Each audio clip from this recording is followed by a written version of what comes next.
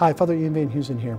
Happy Feast of St. Joseph. And we see in this celebration in St. Joseph, we see an antithesis to the Old Testament, right? What is the whole lesson of the Old Testament is that Israel never listens to the voice of God. Whereas St. Joseph, it's like the whole thing prepares for his fidelity. He, in a certain sense, represents Israel in his person, that he's faithful to listening to the voice of the shepherd. And I think that we could see that as a pattern in our own selves, where oftentimes when we're younger, we have to be trained by trial and error to listen to the voice of the shepherd.